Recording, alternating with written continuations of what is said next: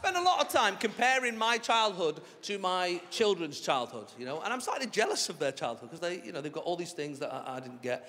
And what I find most fascinating is how much time we now as parents spend with our kids. We actually spend the most amount of time with our children than any generation through history. And yet a lot of us feel like we don't spend enough time with our kids. It's this mad thing going on in your two brains.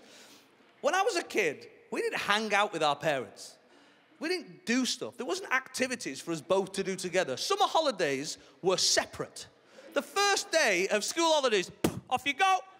When are we allowed back in? When the street lamps come on. In September. And we were all right, weren't we? We were fine. Of course we were. We just did stuff. We found railway lines and motorway bridges and chasing girls with a bit of dog poo at the end of a stick. They were good times. We didn't need Netflix. In fact, we weren't even allowed back in our house, our own homes. You'd try and get in the middle of the day, your mum would have you. Who's that? It's just me, mum, I'm starving. No, no. What?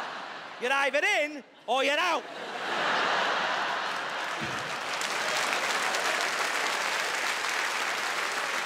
You're like 6 years old. 6 years old having to make the biggest decision of your life. At the end of the day, the opposite was true. You try and stay out for as late as possible. And I sort of feel sorry for a little bit because my kids will never experience the joy of feeling like your parents have forgot to shout you in. You know, you get to the end of the day when you were a kid, you were looking at the moon thinking, I should be looking at that. I'm 5, I should not be seeing the moon.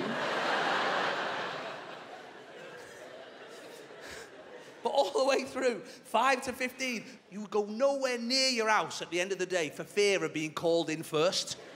You could never lose the badge of shame being called in first for an early night in a bath. Never. And your mum's got sonar. If you went even near her house, she'd be out the top window. Poof, you in.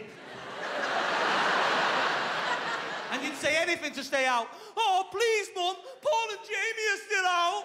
And she'd have the answer straight away. Well, I'm not Paul and Jamie's mum, am I? My dad would try it. You in. Paul and Jamie are still out. Well, I'm not Paul's dad, am I? What about Jamie? We don't talk about that. Just get the answer. Different time, different time. I've got the 2 5-year-olds, they're great. I've got this other daughter, that's what I call her.